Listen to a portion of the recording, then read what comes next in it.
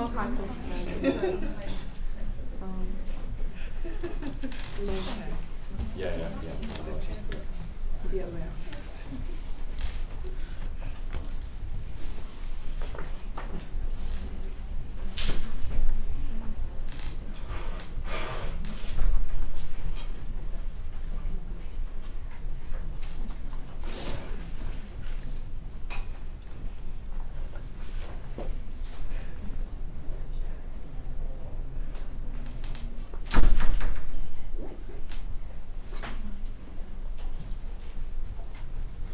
Okay, so I suppose we can start now.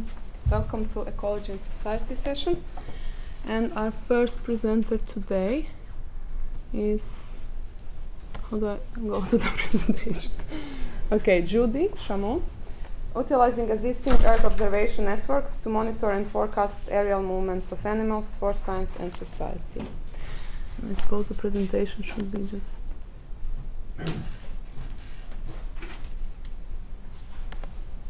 Where are the slides? No? He said they're going green. Yeah, they should be in the folder over here. Ah, okay. Yeah, just in the folder. Yeah.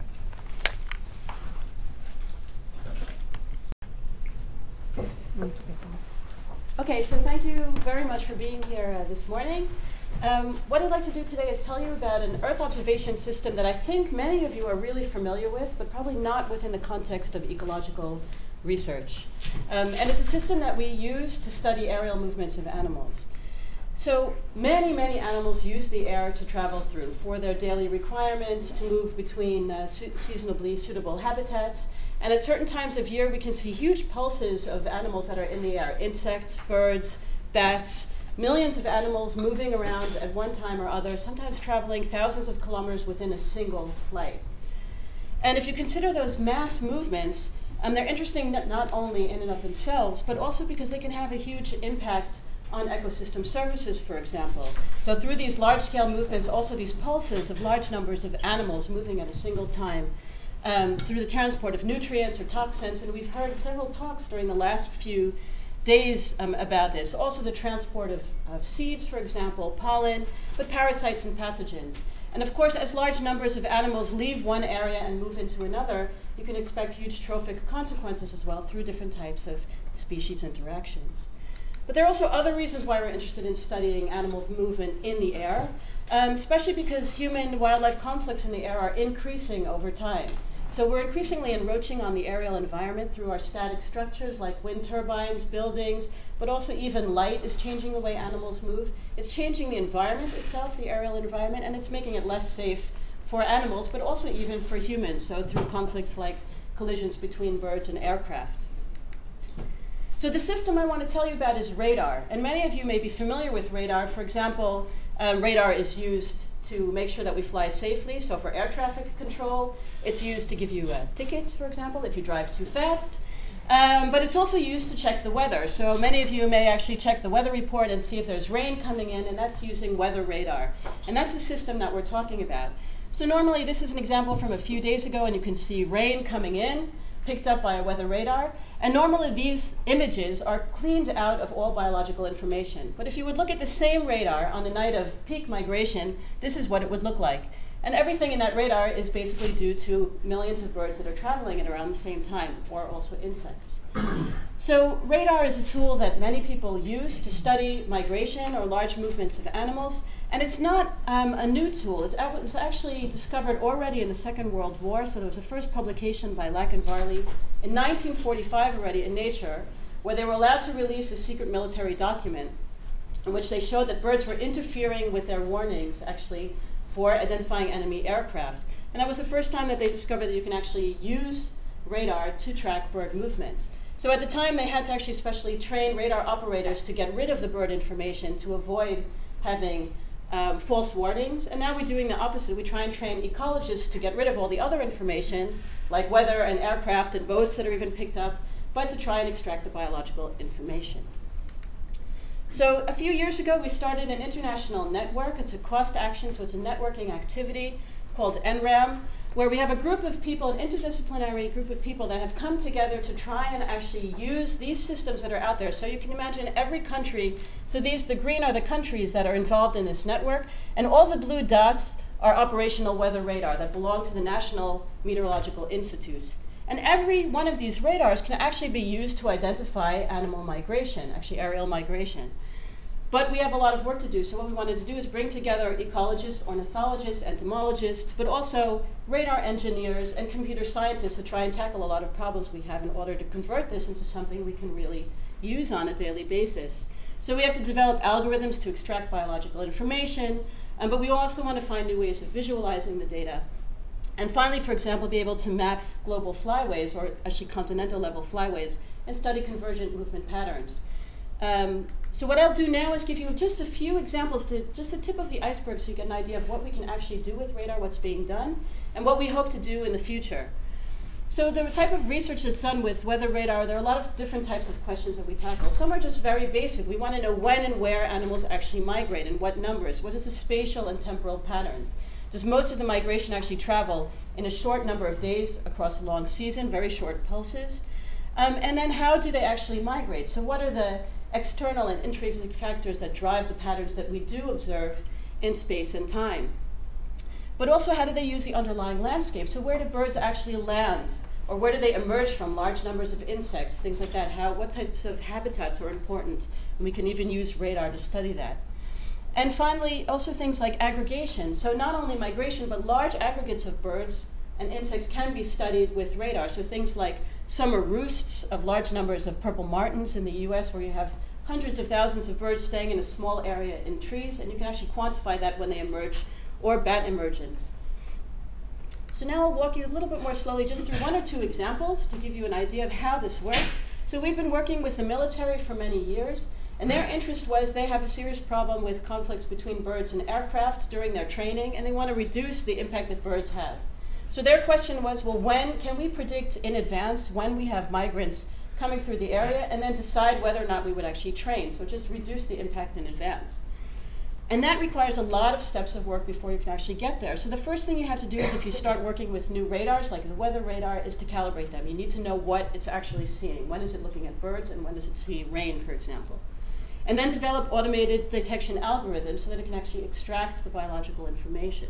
But once you do that, you can actually get information about speed, density, and travel direction. So that's what you see here. These are the densities through the course of the night. But here you see altitude on this axis, and you can see how high they actually fly, which is important for the military. They can actually decide to not to fly, or to fly above the birds, for example. And then we convert that using statistical models and the reaction of birds to weather into predictive forecast models that they can use to convert into early warnings. This is another example. If you watch this screen, you'll see it suddenly light up, and these are all reflections from birds at midnight. This is the Netherlands, and these are the water bodies in the Netherlands. And what happens, it'll loop again. On midnight in the Netherlands, on New Year's Eve, everybody is allowed to shoot off fireworks. And it's a crazy, like, we have a very civilized country, and people go absolutely crazy, and everyone can shoot fireworks off from their backyard and in the street. And what you see here is a huge response of water birds. So hundreds of thousands of birds that overwinter in the Netherlands, ducks and geese, that all take off during this mass disturbance. So we can measure actually the altitudes and the densities, and here you can see a huge pulse just after midnight every single year. So these are the kinds of things that we can do. And this is something, for example, that gets a lot of media attention every year. So what are we doing next is trying to now build up this scope. What happens if we can now move away from only our small local studies and scale up across the continent? So we're not able to do that yet, but this is an example of something we just put together in the last few weeks. This is an example from France, and each colored arrow here is a separate weather radar. And the colors represent the density of birds measured through an entire night of migration. So the lighter blues are very low migration densities, and this is very high migration density. And the length of the arrow shows you the speed and direction of flight. The black shows you the wind speed and direction, and what's unusual about this day is that generally winds are blowing against the current of migration. So winds are generally blowing this way in autumn migration. We have a few nights of beautiful weather, and suddenly we see a huge influx of birds. So we can actually get an idea of what the spatial pattern of this, what we call broad front migration is, just how broad is it. We also see that, and something we expect is that birds, once they reach the coast, you see very little migration. They try and avoid the coast because they don't want to cross large bodies of water, which is expensive and very, very dangerous. But not only do we get these spatial patterns, we try to understand their behavior, but actually what's really exciting now is that we can try and quantify how many birds are actually in the air over such a large area. And if we do a very, very rough estimate just around the area of a radar, 25-kilometer radius, we come up with this single night with an estimate of 175 million birds crossing this country at one point in time, so on one night. And this gives us an opportunity to really start quantifying aerial biomass. So I'm going to skip this. So this is an example, another type of activity that we're doing. So this is a collaboration with computer scientists and visual designers. And our task for them was that we have these 5 radars, these dots. And it's very hard for us as biologists, but also when we want to communicate to the public, how do you integrate all of this information? Birds moving in space and time, different speeds and directions. Can we create a visualization which gives us an idea of what this flow is over the course of a night? And then that's what you see here. So you see mainly the speeds and directions. And if you watch closely, you can see how it differs across the spatial extent of this night. So we see birds moving in this way, and later in the night we see migrants coming over from the UK. So we see actually 2 flows of migration that are crossing each other on a single night. And the idea here is that if we work with other people, so for ecologists, we don't have time to really work on these kind of visualizations and test them, but we have other people that are interested in developing these kinds of tools and putting them on public platforms so that we can create a kind of plug-and-play system. So we've tested this for Europe, and in fact, we then tested this for a case study in North America as well, just to see if it works on similar systems. So what's next? Because we have a lot of plans, but we also realize it's very easy and a short thing to make it look like it's very simple and everything is ready and we can study migration across the entire continent. But in fact, one of the things we are realizing that we're running against several difficulties. So first, we realize we really need to increase awareness of stakeholders. And stakeholders can be ecologists for their own research, but also things like aviation safety, pest control, agriculture, so that people realize that there are tools out there. They already exist. They're in the hands of the weather system, but we don't really have access to them yet. So we also need to develop, so algorithms have been developed to extract this biological information, but they're not implemented on a large scale, so everyone has them running on their own laptop, very problematic. So how do we set that up so they can run internationally, so everybody's looking at the same thing? So we need infrastructure to go with that, and we need a very clear data policy, and that's something that we're really running against. So right now, you basically have to contact each meteorological institute and ask them for their data. You would like to be able to ask the entire community at once and say, okay, can I get continental level information? So these are the things that we're working on. We are confident that it will happen over the coming years, but it is requiring quite a lot of work from a very large community. So with that, I hope that I gave you a little bit of an idea. I can convince you that this is a really exciting tool for monitoring aerial movement, also at a continental scale. There's still a lot to be done, but there's really a lot of potential for this tool. Thank you. Thank you very much, Antica. Very interesting talk, cool stuff there. Any questions from the audience, please? Yeah. My question is a very small scale compared to this project. But will you try to see the movements around, for example, the turbine? Yeah, that's a really good question. So these provide somewhat large-scale information. So it will provide you the general context of how many migrants are moving over a particular area. It gives you the altitude distributions.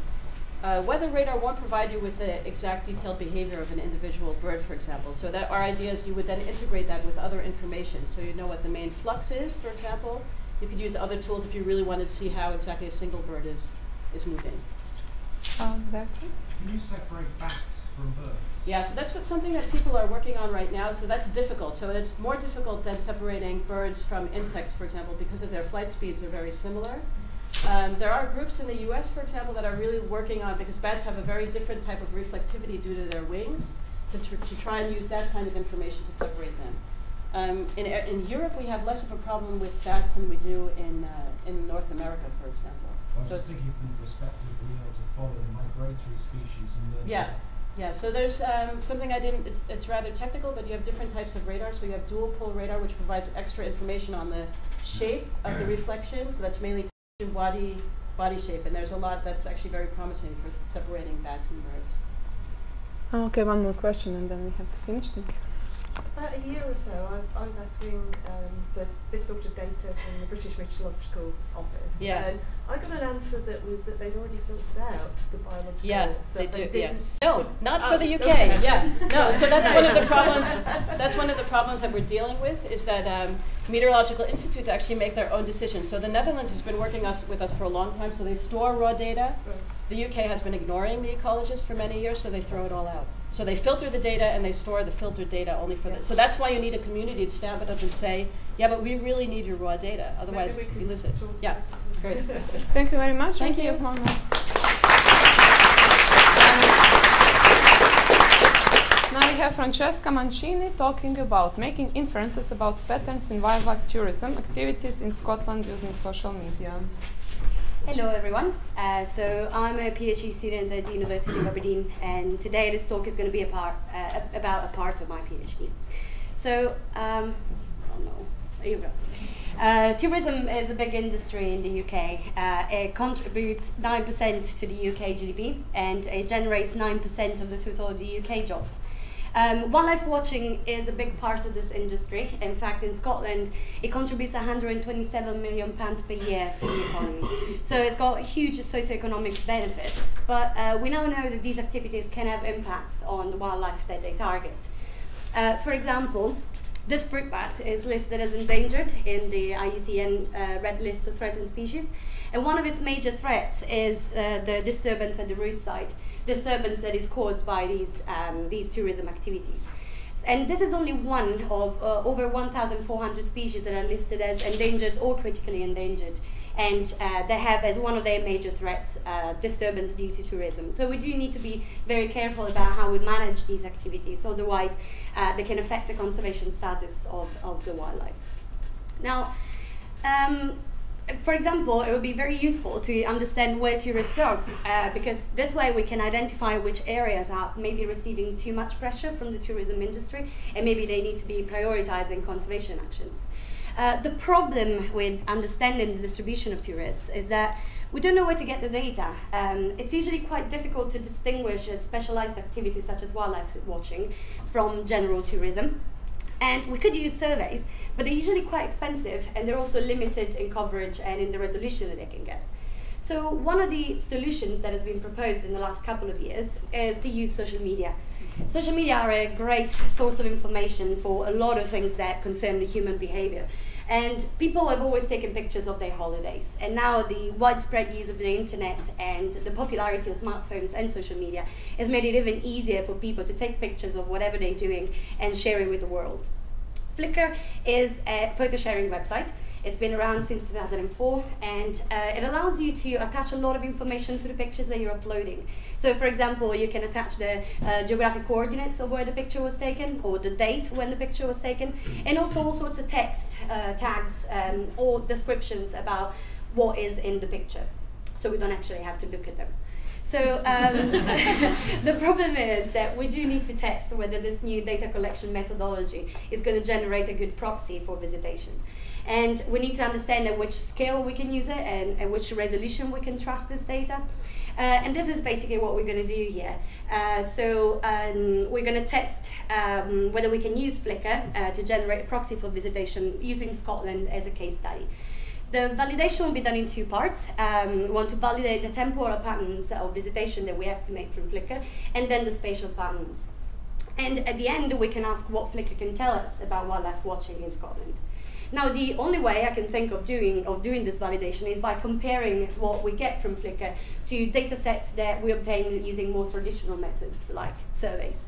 And that's what we're doing here. So for the temporal validation, we obtained some data from the Cairngorms National Park Authority.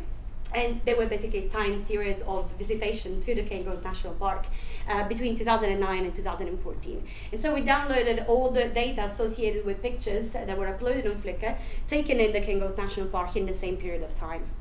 Then for the spatial validation, we download all the data associated with pictures that were taken in Scotland between 2005 and 2015, and they were uploaded on Flickr. And then we use keywords to only select those pictures that were relevant to wildlife watching. So pictures of birds, seals, whales, and dolphins, which are basically the main groups of charismatic wildlife that people come to see in Scotland.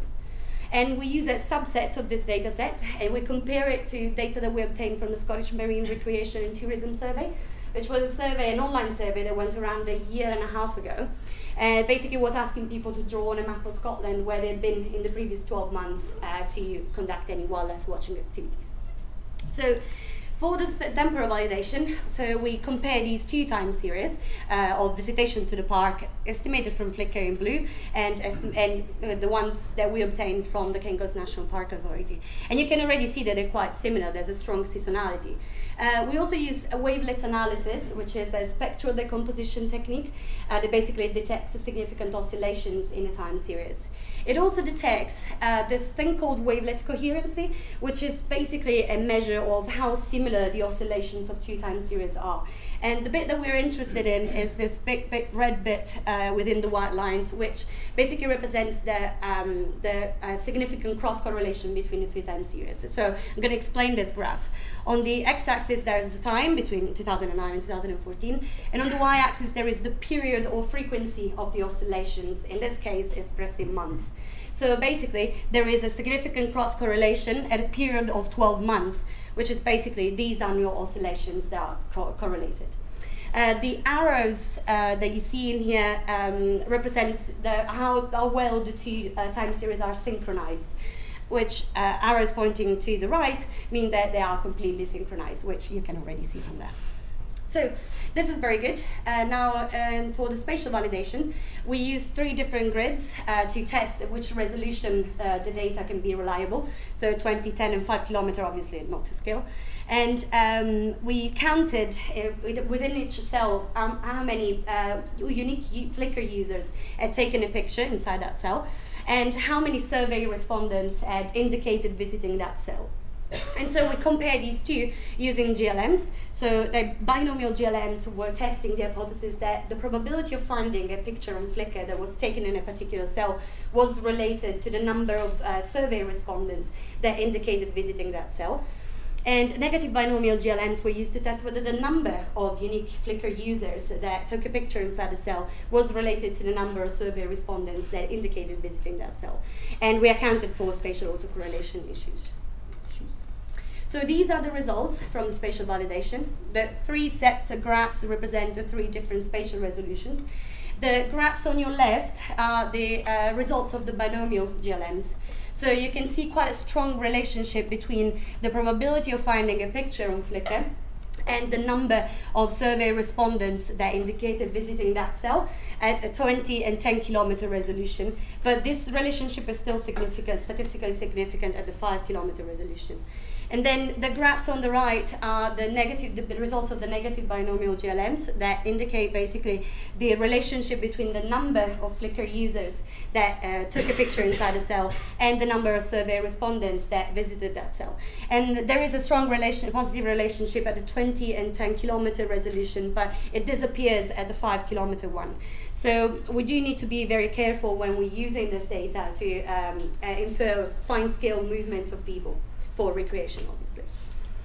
So now we can ask what Flickr can tell us about wildlife watching in Scotland. For time constraints, I'm only going to present 2 of the 3 data sets. This first one is about seal watching in Scotland.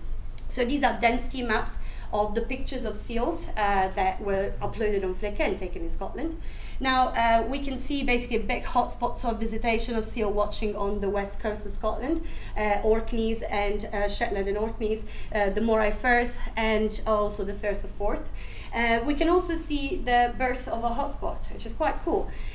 From 2008, there is a new area appearing on the map, which corresponds to Newborough, just north of Aberdeen.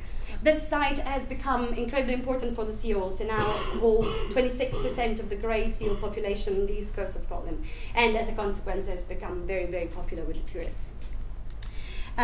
This is the whale and dolphin watching in Scotland. There's not a lot of data in this data set, but you can see a quite consistent hotspot of dolphin watching in the Moray Firth, which is Channery Point. Channery Point is a place on the beach where you can very easily see dolphins from land, and it's become very, very busy. Also, this data set shows the birth of a hotspot. From 2013, there is Aberdeen appearing on the maps, And 2013 is not the year when the dolphins appear, they've been there long before. 2013 is the year when the RSPB launched the dolphin watching event from Aberdeen Harbour, which is another indication that these data sets are capturing the movement of people for wildlife watching purposes, which is good. So now, there are some biases and some limitations that we need to be aware of when using this data collection methodology. So first of all, there is a bias in Flickr. So the highly populated areas will have higher number of Flickr users. So you're going to have lots of pictures there. Then there is a limit for the resolution that we can use this data at, and we detected a 10-kilometer resolution limit. Also, there is a problem that are called photographability of different species. So it can be quite easy to take a picture of a bird or seals, but it can be quite tricky to take a picture of a dolphin. So we need to be quite careful when we're trying to use when we're using this data to compare volume of tourism dedicated to different species. However, after all these biases and limitations, the good news is that the temporal patterns of visitation that we estimate from Flickr are quite similar to temporal patterns that we get from more traditionally collected data sets.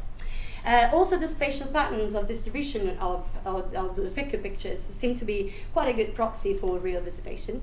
And also the hotspots maps are revealing some well-known wildlife watching locations and some realistic temporal trends. So now what we can do with this data is try and understand this distribution of the tourists. Why are they going where they're going? Is it because it's easy to get there because there's lots of infrastructure? Or are they going there because there are things that they value in the wildlife? So, and all these information on tourist behavior is going to be very important to answer the question of whether wildlife watching tourism in Scotland is sustainable or not.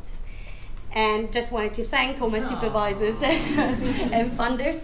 And this is the link to the preprint on bioRxiv, by the way, if you want to know more. Thank you very much.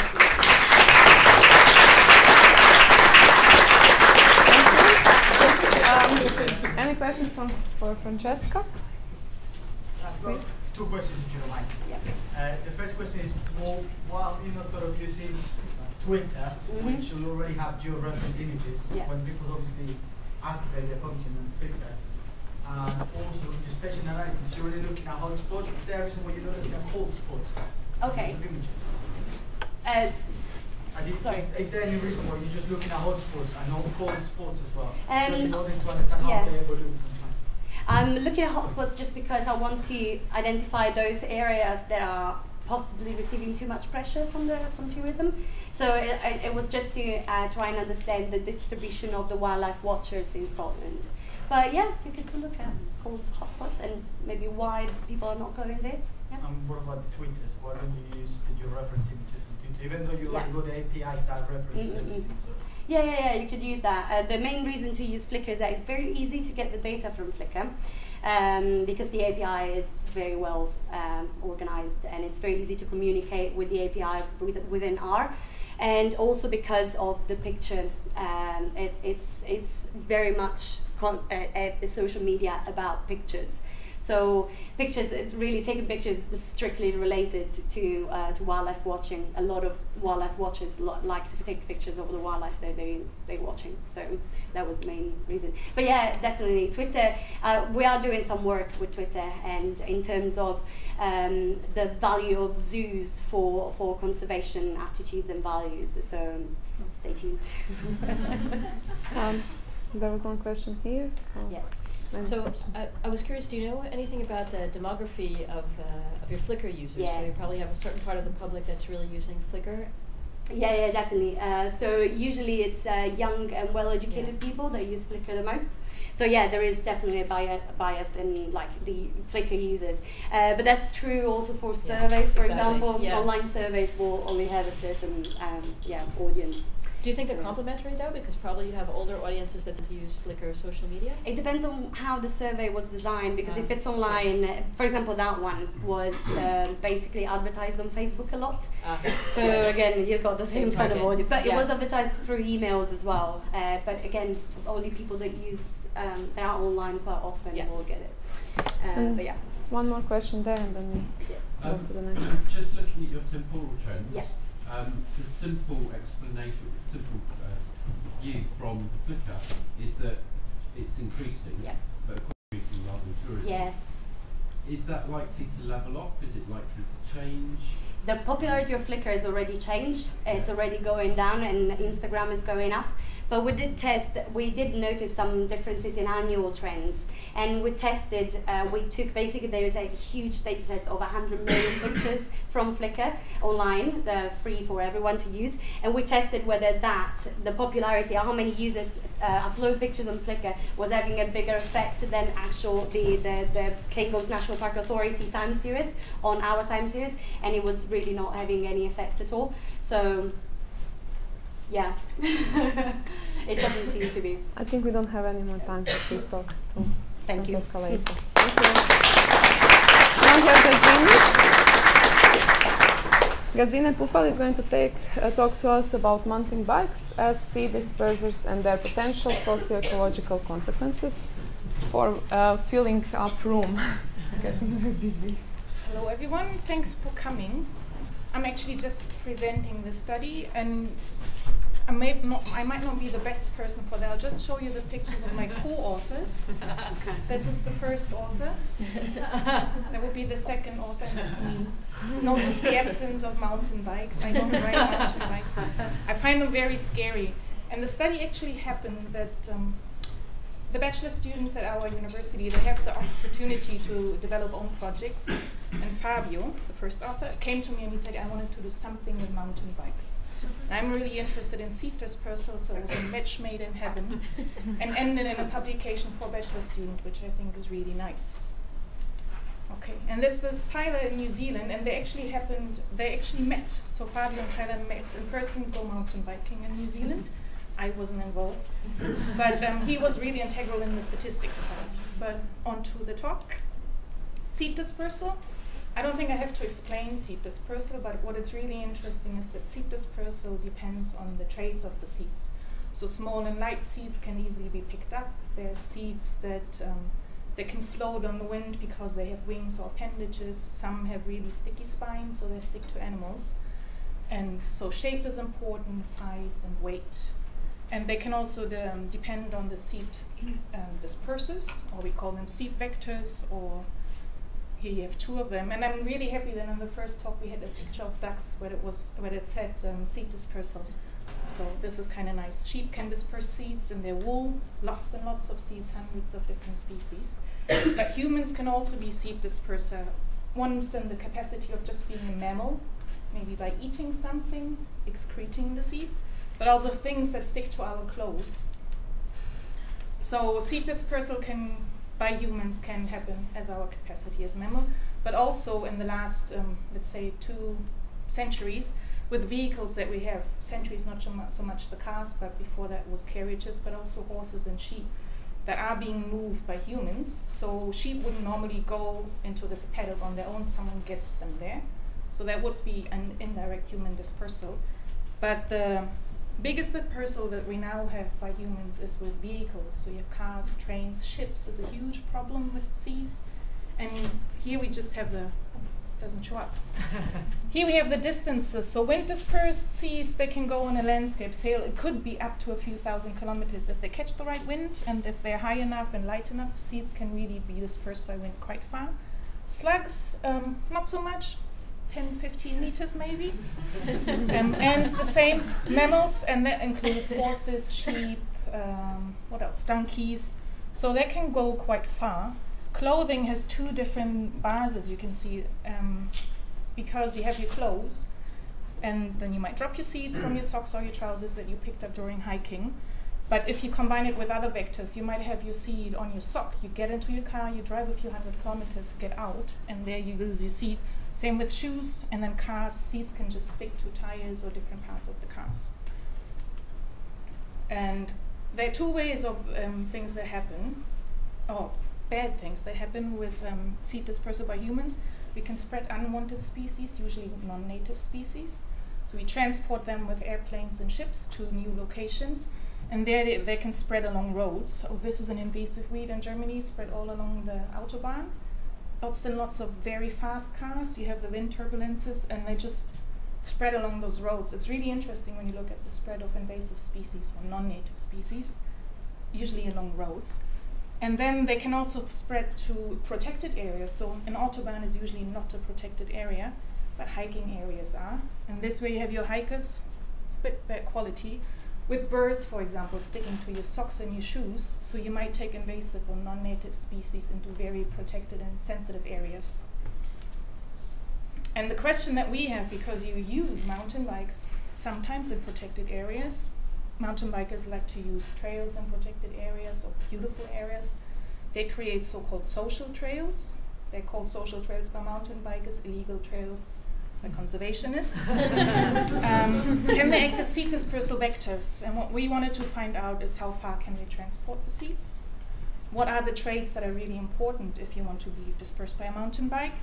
And how does the behavior of the rider actually influence the seed dispersal? And we used 5 different seed species. They're native, so we used native species in our forest just in case we disperse a lot. And we actually put them in the oven before, so they shouldn't be able to germinate. And they're colored, so that it's bright pink pigment, so you can actually see the seeds. And there you have the seeds up there, different traits, different weights. And this is what the experimental area looked like. So we have these seeds spread out completely, and this is Fabio riding his mountain bike. He always used the same speed.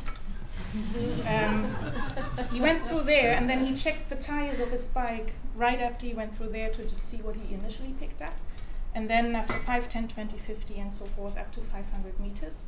And we used different weather conditions. We used wet weather conditions right after rain. Semi-wet is, it's dry, but we still have some puddles. He recreated the puddles by spraying the ground. We did initial trials in dry weather condition, and we didn't pick up anything. So if you're riding your mountain bike in dry weather conditions, you should be fine. This is the amount of seeds that he spread out. So he calculated his weight and the size of the tires, so he could calculate the amount of seed he could potentially pick up. And then we did a survey with quite a low number of participants, only 65, but they're all mountain bike freaks. We picked them, so they went out to this mountain bike festival and just asked them about their habits, where do they ride, how long are the rides, did they clean their bikes. And it's actually quite hard to get information from them because mountain bikers are bashed by conservationists. You have these illegal trails, erosion, but Fabio being a mountain biker, for him it wasn't that hard to get the information, but for me it would have been impossible. Okay, we'll skip this one because that's wrong. Here we have the results. I don't know if you can see it from the back. We have the different weights of the species. So we had seeds that were on average 2 grams per 1,000 seed up to 35, so quite big seeds. And the information that you should take from this is that lighter seeds attach more to the tires, and they detach after longer distances. So this is the initial attachment, this is the lightest seed. So from the thousands, I think it was several 10,000s of seeds, you would pick up maybe 15% of the light seeds by going through the seed dispersal area. But they detach very quickly, so after 20 meters you only have a fraction of that left. But even after 500 meters in semi-wet conditions, so dry with a puddle, there's a few seeds still in the tire, so they lodge in the profile of the tire. But when it's wet, you pick up a few, but you lose them really quickly, so there's hardly anything left after a few hundred meters. It looks interesting. It roughly translates to, we have a few thousand seeds, and in the end we transport maybe 10 or 20. But 1 seed might be enough, just keep that in mind. But then we have the seeds that don't attach to the tire, but all sorts of different parts of the bike. So you have the tire ones, and you can see the bright pink quite nicely. There was one lodged under the seat. I don't know what this part is, and then between the ears. And they stay there forever. So he actually didn't count every little seed that he found after 5, 10, 20 or so forth meters. But after every end of the experimental run, he checked the entire bike. And I think over the many, many runs he did, there was a total of between 20 and 30 seeds that attached to the different parts of the bike, and they actually stayed there. Also light seeds. So the heavy seeds just didn't stay there for long. So they could potentially stay there forever. And if you now combine that with the rider's preferences, then you get quite a nice picture of what might happen to the seeds that actually stay on the bike for longer. So the rides that some riders do are between 10 and 90 kilometers, on average 70 kilometers for 2.5 rides. There we go. They clean on average every 2.5 rides because they like to ride in wet conditions. The bike gets really muddy, you have to clean it. So potentially the bike only gets cleaned after being moved around for 70 plus kilometers. So the seat has the potential for staying on the bike for that long. And they use a variety of landscapes. And what I find quite interesting, when they go uphill, they use roads, forest roads. But when they go downhill, they use the social trails, the illegal trails. So they go right through the vegetation, downhill. Uphill roads where you pick up seeds and then you lose them on the way down. So this is the graph from before, and this is where we can actually put the mountain bikes. So they do sort of similar, just on the tires, similar dispersal to mammals, a few hundred meters on the tires, but with other bike parts, we move into the dispersal on a regional and almost biogeographical scale. If you ride your bike, let's say in the Black Forest, put it on a plane and then get out somewhere else, you might have transported seeds a few thousand kilometers. But usually when you go through customs, they make you clean your bike, so you should be okay. So what does that mean? The advantageous seed beds are light seeds with flat or needle-like shapes. The flat seeds really stick to the tires. The needles can get into the profile and just stay there. Something like this, and this could be a good or a bad seed. It's not only non-native species that have light or needle-like shapes. It's also native species. So it's good or bad, depends on your perspective. And this is a sign from New Zealand, so they are already aware of that in New Zealand, where if you go mountain biking at the trailheads, they make you aware, please clean your bike so you don't transport any unwanted weeds.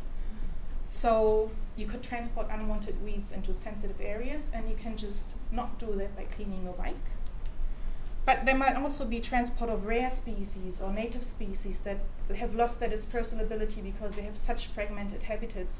You might aid them in dispersing between the habitats. If you ride between grasslands and disperse beautiful grassland flowers, that's a good thing.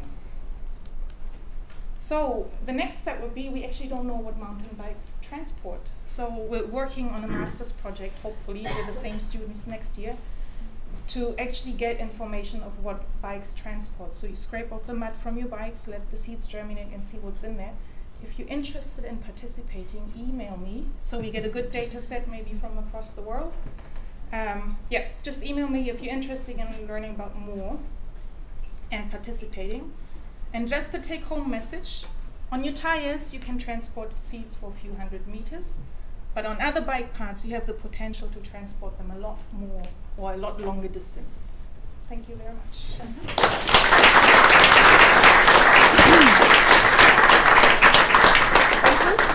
That was really interesting. I never thought of mountain bikes as such. Neither. So please, questions? Yeah. Hi. We heard a talk yesterday about seed dispersal through birds, which was very interesting. And the point was that a lot of people, when they do modeling of these things, they don't take that into account because they're not seeds that are known to be dispersed by animals. Does that happen? Not particularly with mountain bikes, but even all the clothing problem. Definitely. Do people not take that into account? Because when plants develop their seed dispersal mechanisms, there's a bit of co-adaptation or co-evolution going around with your respective seed disperser. We only had cars for the last 100 and something years. I don't think plants adapted to. There might be a car or a sock that can transport me. Yeah. So you have seeds that are usually dispersed by something else. We had wind dispersed seeds in here, or just seeds that were dispersed by gravity. Yeah. So it could be anything. Yes.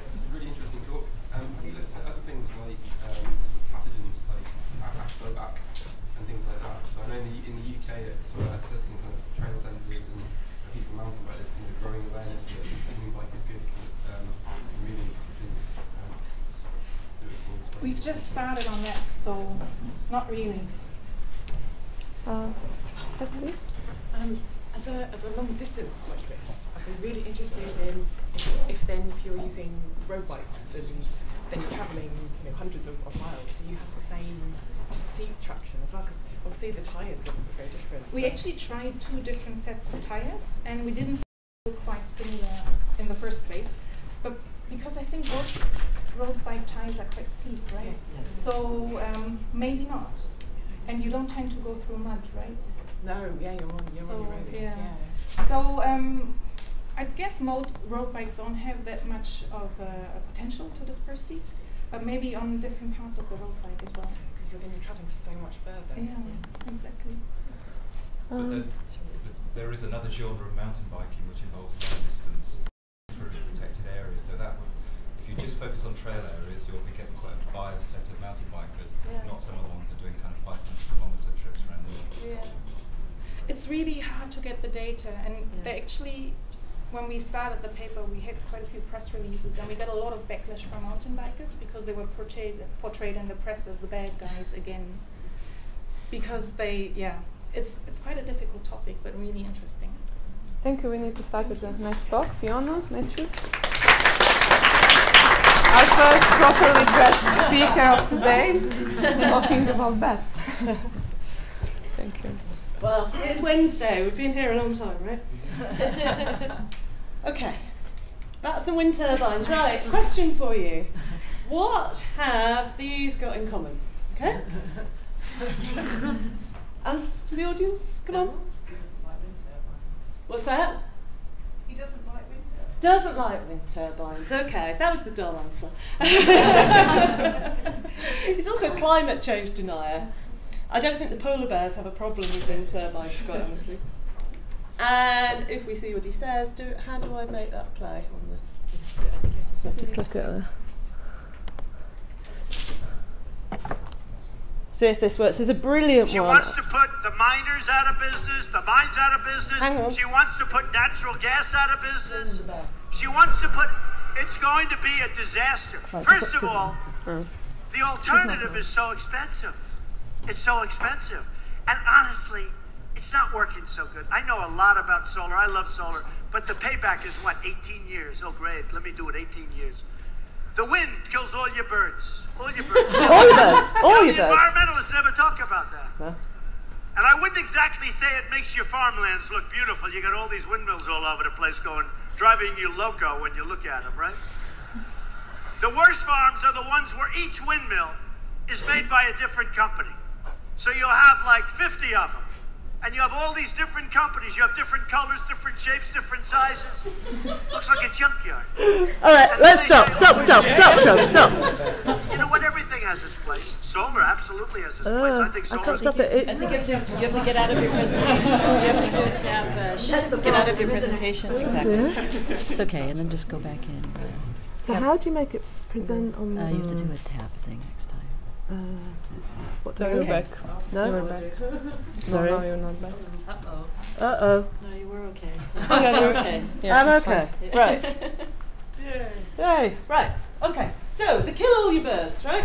Well, perhaps not all your birds, but there has been an established problem that's been known about for some time of birds colliding with wind turbines, particularly birds of prey, and it's caused a lot of concern. Particularly in North America. This is Altamont Pass in North America, which is one of the, well, not only one of the biggest wind energy installations, but one of the best studied. And it was actually first in North America that gradually people started noticing that occasionally they'd come across bats under wind turbines as well. And across Europe, we've been collecting data for a number of years on numbers of bat casualties found at wind farms, and these are the countries across the top, and species down the side. Okay, so by 2009 we got about 2,000 wind turbine casualties. Britain's doing fine though, we've only got 10, whereas, oh dear, Germany's doing really badly because they've got 1,000. Okay, actually that's all to do with survey effort. The Germans were far more efficient than we were, obviously, and so we didn't have a problem. The total numbers now are about 7,000 reported incidents to Eurobats. Okay, so a consortium got together to put together some funding and create a steering group for a big project on a national scale to try and assess this problem. And essentially what we were tasked with is to find out, are bats killed at wind turbines, and if yes, what species and how many within reasonable confidence intervals. Okay, so we set up a project which had two arms. The first was focused on large wind turbines, that's sites that have at least 5 individual turbines. We looked at 46 sites across the UK. That we used a stratified random selection, although we're random in as far as we selected the order randomly and then went through trying to get permission from owners and operators. And in fairness, after a bit of a sticky start, we've been incredibly grateful to the industry for working with us, because frankly they could all say, no, pee off, what's it got to do with us? We ended up surveying about a quarter of all eligible sites, and we used a study method where basically we're taking a snapshot, so we go for a month to a site and then move on to the next one. The reason for that is that whilst temporal trends and so on would be very interesting, our primary question was just to find out, okay, are bats being killed at all? We also had a second study, this is a case studentship, looking at small to medium wind, where we've just got single turbines, okay, and we looked at 31 sites for that in the southwest. So we can't show you exactly where the wind facilities were that we studied because of confidentiality, but what I can show you is this figure shows you the highest density hotspots of wind turbines in the UK, and that's our study distribution. So actually, the place where we failed really was around the Pennines, Manchester area, where we just couldn't get permissions to get on site. How do you survey at wind turbine sites? Well, the answer is with difficulty. So the first thing you need to do is recruit the technicians who work in the wind, actually in the turbines, to hopefully take your bat detectors up for you. And they did. They basically poke the microphone out of a suitable orifice. You can see it there under a winch hatch. And we're listening to bat activity. Okay. Finding bats, though, at wind turbine sites is incredibly challenging. I managed to lose bats in my own house when people give them to me to look after, and it takes me 2 days till I find them behind the curtain. So when we thought, okay, we've got moorland, we've got ploughed fields, how on earth are we going to do this? Well, our solution was to try sniffer dogs. And actually, when I phoned up a guy who was kind of a friend of a friend, who was a police dog trainer, he killed himself laughing and said, I'm really sorry, and I'm not meaning to be rude, but normally I'm looking for disappeared people in Northern Ireland, and you're asking me to find bats. What is all this? But anyway, right, I now need to know how to make this play so you can see it. So what do I have to do? Oh, you have a video? It's a video. Does anybody know? No, but if is it embedded? If it's embedded, it'll play. Oh, so will just it? click Will on it? If I just click on it, it'll work? Yeah. Do you know, okay. do you need to...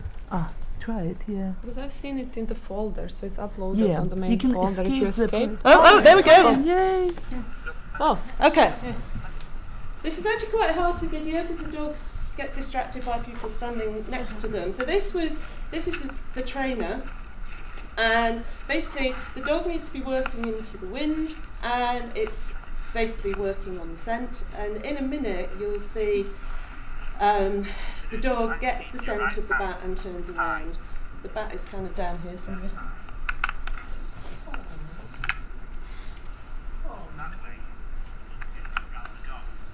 You can work them on a lead. They work better off the lead because they're a bit more motivated to run around. But you can work them on a lead if you have to.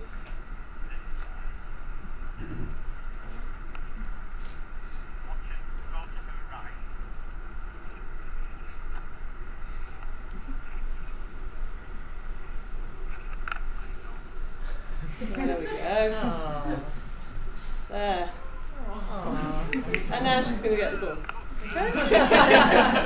And the dog's really happy. Our dogs are all so happy. I won't play that video, but we can use it in habitat like this as well. Dogs aren't absolute magicians. They have limitations just as we are. But nevertheless, it seemed a promising technique. So how do we show it's a good, valid technique to use? Well, what you do is you get some willing or unwilling victims, namely your students at the time. Those of you from CEH will see that's Tom August. And what you do is you make them do a comparison with dogs. So we set up an experimental design around a wind turbine where we put randomly placed bats, and the observers didn't know how many. The humans walk up and down, the dogs hurtle around happily, people moan and take about 2.5 hours to do it, and you have to give them chocolate and things. The dogs just like to play with a ball and can do it in 3/4 of an hour. Okay, so we did lots of trials, and you can either do a GLMM if you want to, or you can kind of see the bleeding obvious, which is dogs are better than we are. Okay, we use that to inform monitoring. Right, how do we actually find our dead bats? Well, these are our real wind farms, if you like.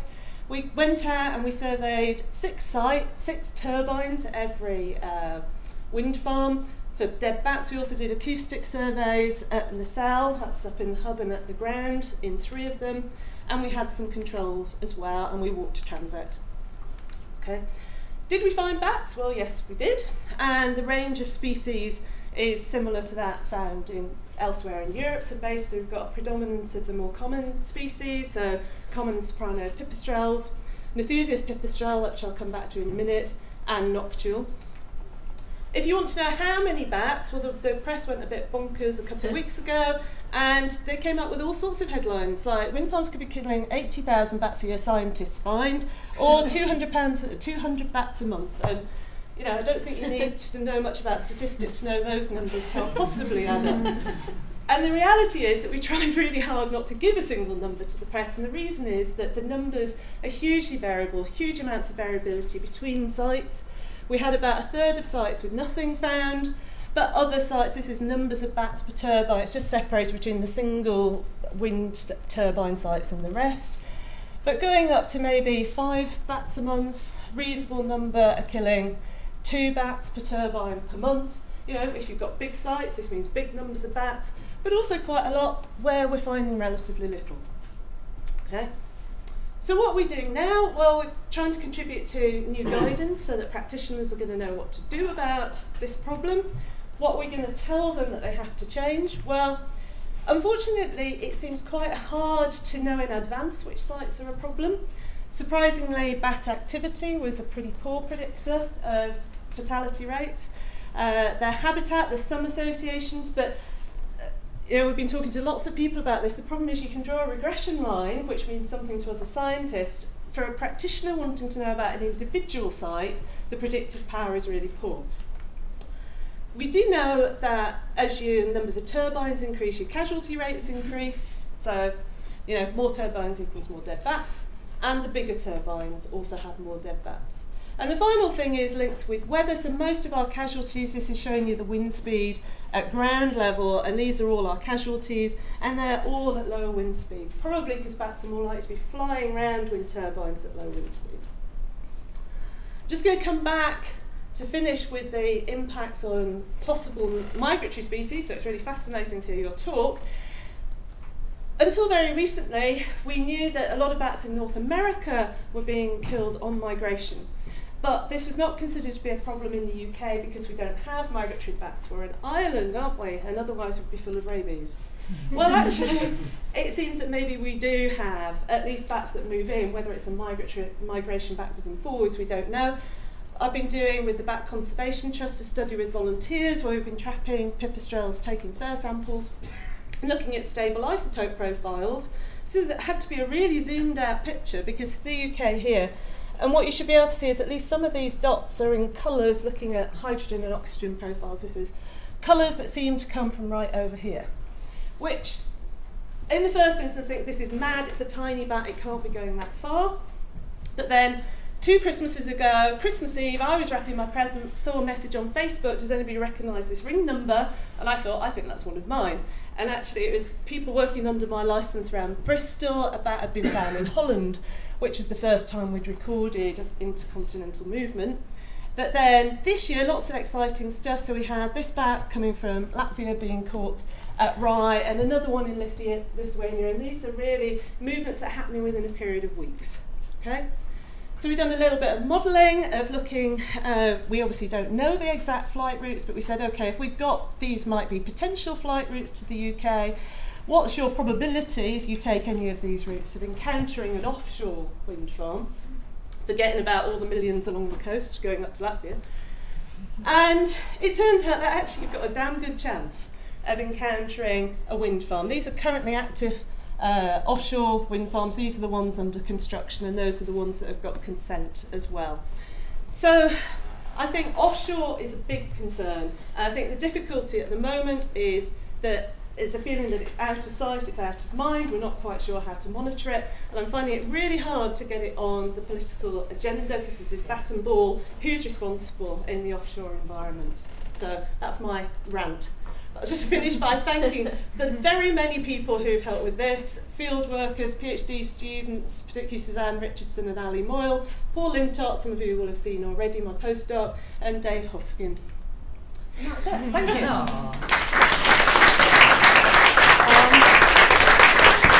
So maybe one really quick question, because we need to continue in 30 seconds. So. Yeah, so how important are these numbers in terms of the population? That's the million-dollar question. And the absolutely honest answer is we know so little about population dynamics that I've done sustainable harvesting models, and the population can either be doing that or it can be carrying on perfectly fine. And that's it's a really big problem. And it's the same if we want to, understand the impact of road collisions and all sorts of things. Yeah, so good point. Great, thank you. Now we have Kira Stafford talking about pan-neotropical analysis of hunting preferences. That's really annoying. I was trying to get out of the way. Okay, so good morning everyone. So I'm going to be talking to you a little bit about some work that I've done as part of my PhD, which is about mammal hunting preferences in the neotropics. Yes. So hunting for bushmeat in the forests of Amazonia, of the Guianan Shield, and of Central America is something that's incredibly widespread and something that has a very long history. I mean, we're still talking about the size of the role that humans had in the extinction of the South American megafauna. And the sustainability of these sorts of activities is also still debated. We're not sure at what scale it is sustainable.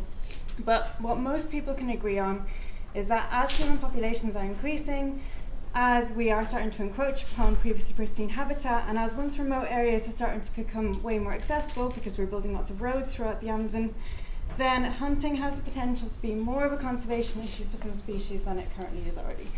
So these are just some headlines that I pulled up The Guardian. This has all happened within the past 5 years or so, and we're also getting people starting to publish on the impacts that these things are having.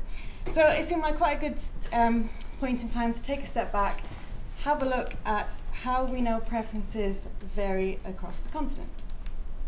So what do we know already? So I am in a community and I'm going to set off hunting. So the decision of whether to go for an animal or not is mainly going to be an economic decision.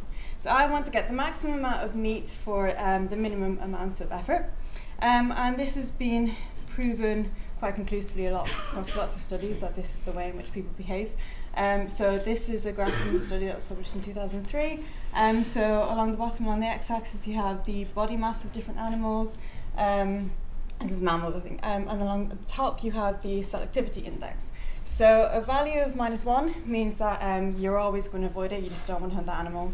A value of 0 is that you're going to hunt it in proportion to its abundance, and a value of 1 means that you really like that animal. So as you can see, large-bodied species are the preferred ones. So this means that we are going to expect all of our hunting profiles to be dominated by large animals, so tapirs, the Atellite monkeys, peccaries, and brocket deer. We're not going to expect to see lots of small animals, so things like squirrel monkeys and various types of rodent. However, it doesn't always work that way, and you can see that there are some kind of outliers here that aren't following the pattern that we'd expect. And that is because on top of this kind of mainly economic decision, we're going to have an influence of culture. So 2 exceptions, just to give you some examples. This isn't so much of a big deal now, but up until fairly recently, the last 50 years or so, brocket deer were tabooed in certain communities in Ecuador, and that's because people, there was a belief that brocket deer were the spirits of ancestors. And we also have some rodents, especially pacas, are really preferred because the meat is really tasty, and there's a really good market for these sort of things for restaurants. So if we have these kind of cultural influences confounding these kind of nice patterns that you would expect, does that mean that hunting preferences are a total mess? Or are there some factors, some really easy to measure factors that we can look at that mean that we can predict what animals are going to be hunted in what numbers? And it'd be really nice to have that because there are vast swathes of the Amazon that have received very little attention. So maybe if we know that we can predict what animals are hunted in what numbers by a very simple variable, this could be something of quite large conservation value. So first of all, I'm going to talk to you about, just first to give you an overview about how they vary. Second of all, I'm going to look at whether these hunting profiles can be predicted by purely geography, just purely where it is. And secondly, I'm going to look at whether the age and size of settlements, so things that are very easy to measure, can be used to predict hunting patterns. So for this I needed some data. So I went into the literature and I tried to look for hunting appetite profiles, and what I mean by that is just a list of what animals are hunted in what numbers. So I managed to get data from 78 communities, spread over 44 papers, which cover 10 different countries, and you can see they're all the pins here. And this tree here is showing you all the different communities, and it was done using hierarchical clustering. So the ones that are close together geographically, and each sort of, the colour of the box indicates what country it's in. So I'm going to come back to this later. So what do the preferences actually look like? So pie chart heaven, pie chart enthusiasts. I split up the hunting lists into different orders. So let's take a little look at Central America. There's the key. So if you're not up to speed on your mammalian orders, or if it's too far away for you to read, it's basically dominated by 4 or 5 orders. So in blue we have the rodents. In red we have Cetartiodactyls, so that's peccaries and deer. In orange we have Cingulata, so that is armadillos. And in green we have carnivores, which is almost just entirely coatis. You can also see that in a few communities down here they like hunting primates. However, primates aren't anywhere near as prevalent as they are in South America. So as you can see, we have the usual suspects. We have the rodents and Cetartiodactyls, but here primates in yellow are a lot more prevalent. And we also have a couple of odd communities that like hunting members of the order Pelosa, so that's anteaters and sloths that are supposed to really not taste nice, so that was quite surprising. And we have a couple of communities that like hunting lagomorphs, so rabbits essentially. So just looking at that by eye, it looks like geography might be a really good predictor of what the hunting profile is going to look like. And that makes sense, right? Because communities that are close together are going to have more cultural interchange, and they're also going to inhabit forests that have a similar starting productivity. So the animals are probably going to be replaced at similar rates. So I tested this using a Mantel test. So what I did is I made 2 distance matrices. One is just based on how close each community is geographically, and one is based on how close each community is in terms of these pie charts. I then ran a Mantel test that looks for correlation between 2 distance matrices. This is the results up here. So you can see I did get a significant result, which was really nice, but actually if you look at the R squared, it's really small. So that's the R, so my R squared is like 0.01, so almost not really worth talking about. So thank you. I had a little think about how best to show you this, and this is where the trees come back in. So this is the tree that's based just on geographic distance, and this is the tree that is based on how similar their hunting profiles are.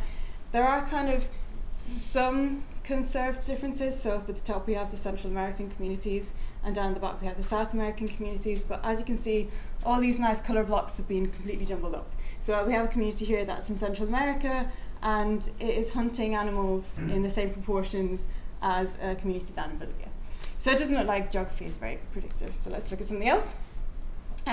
Maybe this age and size of communities can predict the way in which they hunt. So this isn't a new idea, it's been tested before. And the idea is that if you're a young or a small community, you still have good kind of populations of your preferred species, your tapirs, your equine monkeys. And then as you start hunting and these become rarer, you're going to have to do 2 things. So A, you're going to have to diversify your profile and go for mammals which you didn't really want to before. And secondly, these animals are going to be smaller. So that means that we have 2 hypotheses which you can test. And first of all is that older and larger settlements are going to hunt a wider variety of species. And secondly, that older or larger settlements are going to hunt smaller animals. So as I said, this has been tested before, and they found some really nice results. So this is the same 2003 paper that I was quoting from earlier.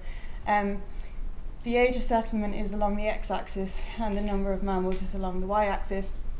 And as you can see, after about, as you might be able to see, after about 15 years, they start having to diversify the prey profile.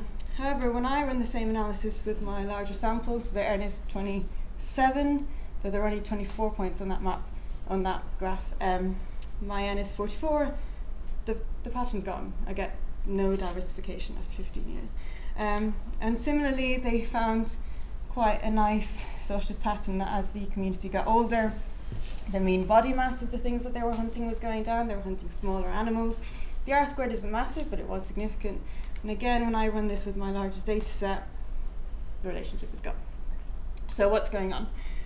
There are various different potential answers. I still don't know which one it is yet.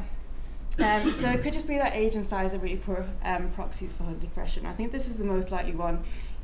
I haven't taken into account that the hunting catchments for different communities are different sizes, but this is really difficult data to get. So if I tried to get this for every single one, my sample size would have been about 10. It could be that we do know that different areas of the neotropics have different productivity. So it could be that these are masking the effects of age and size.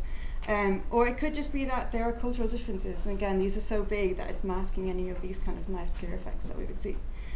So to conclude, I was a bit worried that this was kind of going to be a conclusive summary of my results. So what can we take away that's concrete? So first of all, geography isn't a great predictor of what animals are going to be hunted in what numbers. So if you are a conservation organization, you're going to go into a community that hasn't been studied before, then you can't just assume that it's going to do what its neighbor was doing or what a community in the same country was doing, and you're going to have to go in and start collecting data.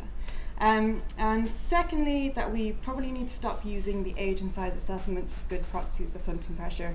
And before we can start making these sorts of predictions of what the hunting pressure is, we need to have a better understanding. So, for example, get these kind of hunting catchment sizes, and also, just the hunting catchment sizes.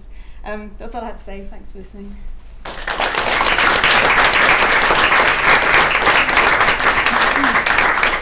Thank you, Kira. We have quite a lot of time for questions, 4 minutes, so please start. A double question. A, did I get it right that you only looked at the currents and not actually like the harvested biomass, basically reported number of animals? Yes, it is the number of animals, which is what those pie charts are showing. If I have done it with biomass as well, you basically get the same pattern. You get perissodactyls, so tapirs obviously start accounting for much more than they used to, but the pattern is more or less the same. Perissodactyls are the only ones that really make an impact. Yeah. And second, with the cultural differences, one interesting idea while I had while listening to you is do you know about, like, there's a map that maps basically the cultural diversity of languages in the Amazon in South America? I've been trying to get it. I've been looking everywhere. I can't find it. If anyone knows where it is, that would be incredible. Because then. Sorry? No, anyway. I'll talk to you later. Yeah, if you know, please tell me. That'd be awesome. Yeah. I've seen some questions here. Yep. Yeah. So is your best predictor still the habitat? So species distribution and abundance. Your best predictor of hunting strategy for now? It's probably body size.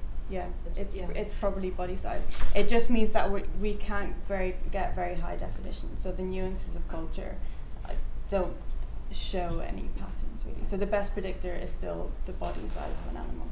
And you're just going to have to go in with really, really specific local knowledge about the taboos. Yeah. We have a question there. Hi. Thanks very much for the talk. It was really interesting. I was interested in the evidence that you provided. Did you come across in the literature relative abundance? So measures of relative abundance for the hunted species versus the rates of take that people were reporting in the literature. Because I would have expected that the rates at which people were taking a different taxa would have been more closely related with the actual relative abundance of the species that were there. Yeah, so it is in some papers. Very few papers actually provide abundance data alongside their hunting profile. So it is something that I want to do. However, my sample size would be about 8 and not 74. So yeah, it would be interesting, and it is obviously really important, but the data just isn't there. Yeah. Is there any way that you can maybe relate how difficult it is to hunt some species? Because I can imagine getting a sloth is a lot easier than getting some rodents that might be underground. So maybe just not body size, but other things like how easy is it to get the animal might play a role? Yeah, that's true. I was just trying to think if some things are easier than others. Ever since shotguns have arrived, everything is very easy to harvest. You just go out lamping. and if it's there, it's going to be easy to get. But you do have things that you can catch passively. So like the rodents, you can just set snares. So I guess that would be interesting to have a look at that as well. And maybe one more question. I was just wondering, thinking that if you combined the geography and the sort of number of species, because obviously there's quite a big difference in how many species are available in the first place. Yeah. In places. Yeah. I was just wondering if you thought about combining those two different things. Sure what the answer would be. I mean, so like I have done the analyses at a really high taxonomic order, and that was because I wanted to make sure that there was an analogue for something at every kind of different point. And obviously when your geographical area is so enormous, you have to just kind of be like, oh, Artiodactyls type thing at that level. It would be interesting, and I'd quite like to make a really big matrix where it was kind of at a lower taxonomic scale and have a look at what that says. But yeah, it's a good idea. Thank you, Kira. Now we have Tatiana Barichka on dikers, and can we eat them? Thank you. So we're now moving from Amazon to Sub-Saharan Africa, but we're carrying on with bushmeat harvesting. Hello everyone. I'm going to talk to you about improving decisions in bushmeat harvesting in Sub-Saharan Africa. So when harvesting wild animals or bushmeat, frequently not enough is known about the ecology of the exploited species. Thus, we frequently get our harvesting policies wrong, with catastrophic consequences for the exploited species and for the local communities that rely on the species for food and income. So in this talk, I'm going to talk about how to help decision makers in this really data poor world, by firstly showing them the full range of likely outcomes for their chosen harvest rate. Secondly, by linking this harvest rate directly and explicitly with the extinction risks for the exploited species. And thirdly, by designing an interactive decision-making tool for policymakers with very little knowledge of species ecology. To do this, we compiled multiple studies of duiker antelope. Then we formed a model to predict all likely population trajectories for duikers under harvesting, and used this to select the harvest rate that gives us the maximum yield. Finally, to decide whether this harvest rate is sustainable or not, we compare extinction risks or survival probabilities for species under harvesting. As you probably know, more often than not, we don't know enough about we don't know which empirical study gives us the best prediction of species ecology. Our approach is different, is that we make no assumptions about which empirical study to use. Instead, the only assumption we make is that by combining multiple studies, we get better estimates than by using a single study. So here's our prediction for sustainable harvest of Pistis duiker, one of the most heavily hunted ungulate in sub-Saharan Africa. So if you can see the top plot, the y-axis is the average meat yields in animals per kilometer squared. On the x-axis is the harvest rate expressed as a percentage of population being extracted each year. And it goes from 0, so practically no harvest, to 0.9, or a whopping 90% of population extracted each year. So this is basically a classical Gordon-Schaffer model, where, if you're not very familiar with the model, expected yields increase with harvest pressure initially.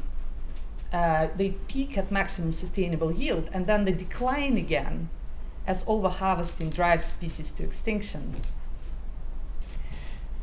Now, the peak of this little curve, and I realize it's not very peaky, but the peak of this curve is usually it's the maximum sustainable yield. However, in our case, it's actually the median or maximum sustainable yields based on multiple population trajectories for Peter's Dike under harvesting.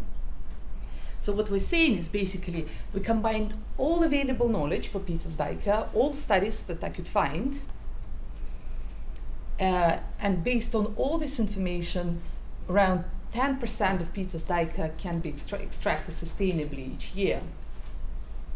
This equates to around a yield of, if you go right here, of around 0.6 animals per kilometer squared, roughly 730 animals from a small-sized forest, which is, to me, it was surprisingly low actually, particularly if you know how many animals are being extracted from the same sized area in the tropics.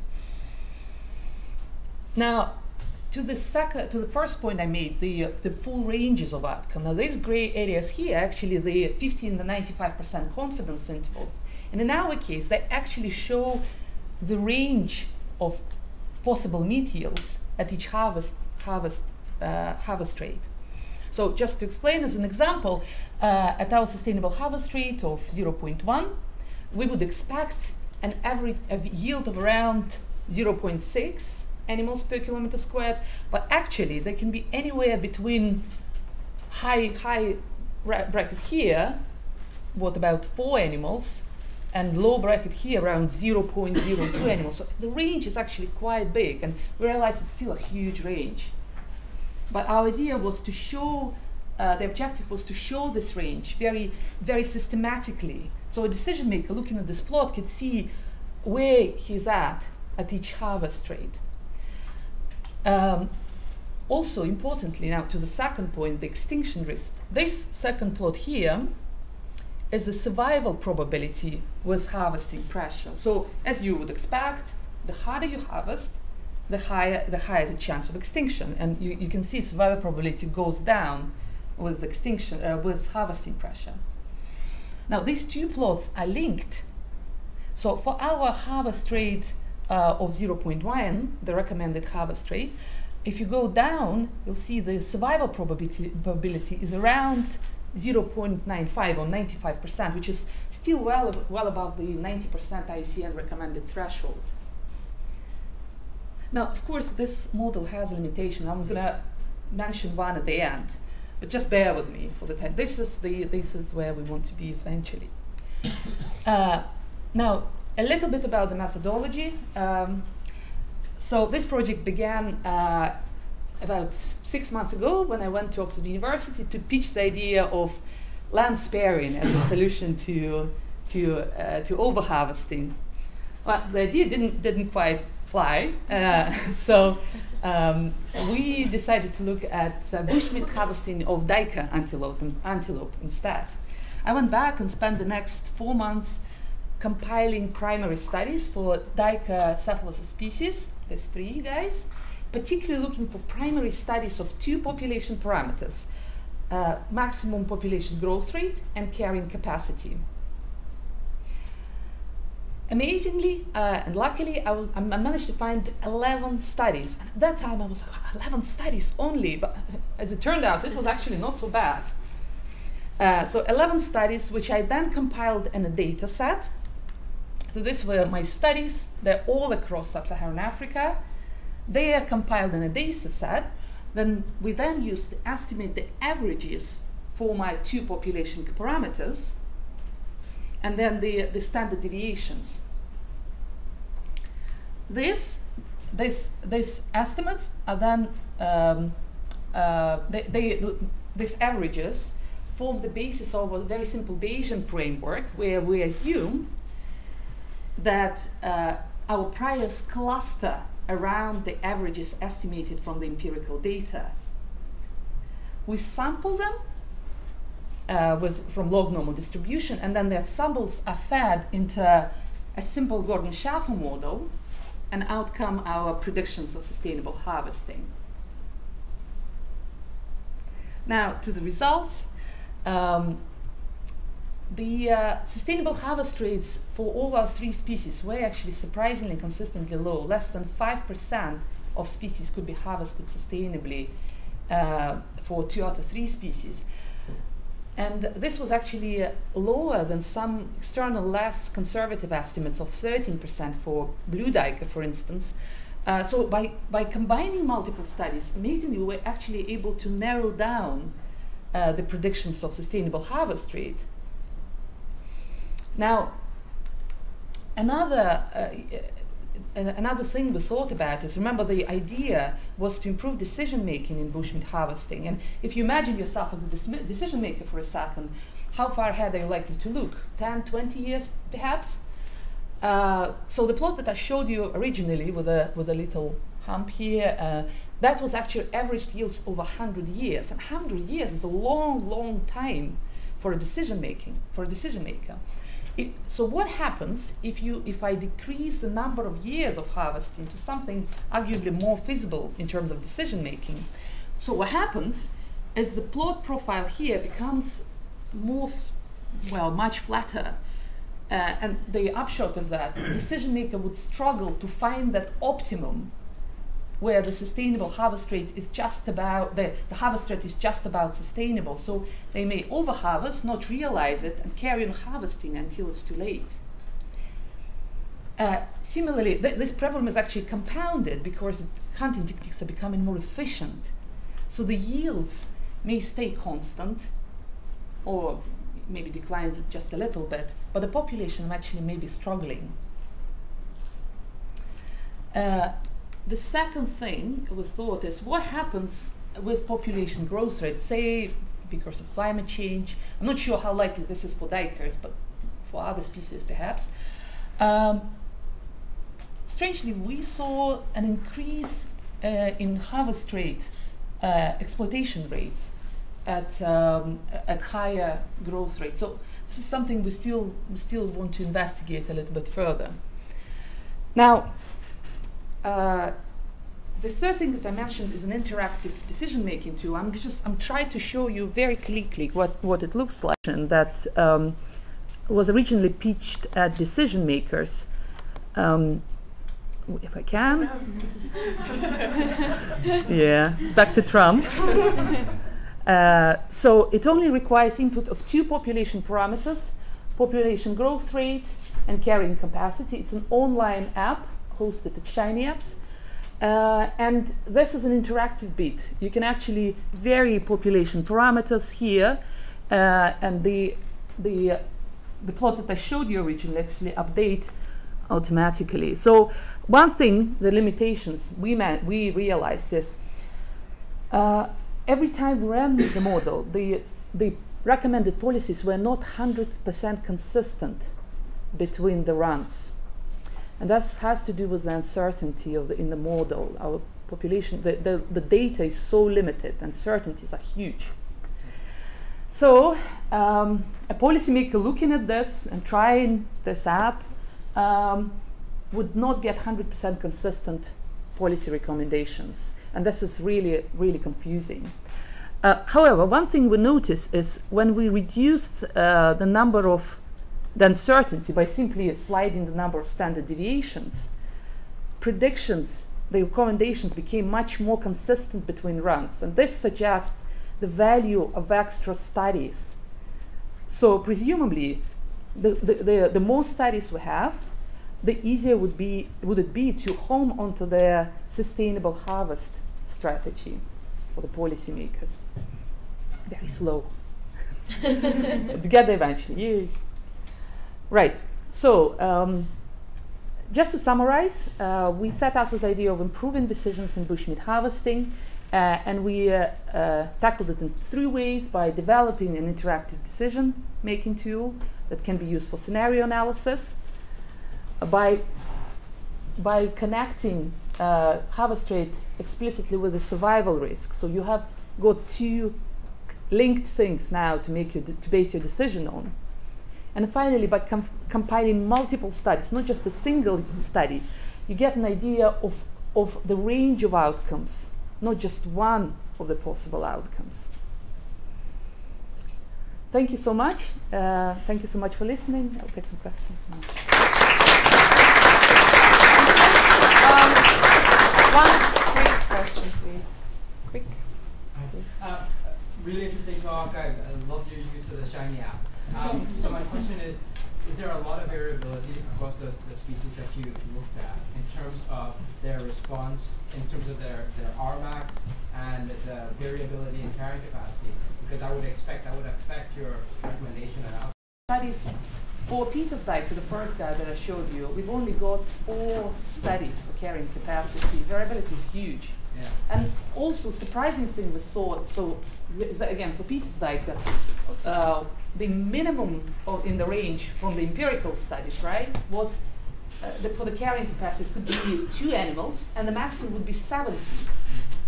So imagine, between 2 and 70, huge. So the empirical studies actually report very different estimates, and that's another problem. But that's what we're trying to address, basically, find this, I don't know, golden spot. But yeah, yes, to answer your question. Thank you very much, Tatiana. Thank you. The next speaker is Sarah Knight on the impact of environmental quality on subjective well-being. Okay, thank you. So, what I realise now is that going near the end of the session is that you really need the toilet when you do your presentation. So this might be a bit manic, apologies. So anyway, I'm going to talk about a bit of my PhD work, looking at how subjective well-being is impacted by environmental quality. And my main questions that I'm going to discuss with you today are: what is the effect? What is the size of the effect, and how does it vary, and how does it compare with other determinants of well-being? And I'll discuss that in a bit. And then also other demographics which are more influenced by this effect. So there are no animals or plants in my presentation. This is just poo-pah. Okay, so let me give this.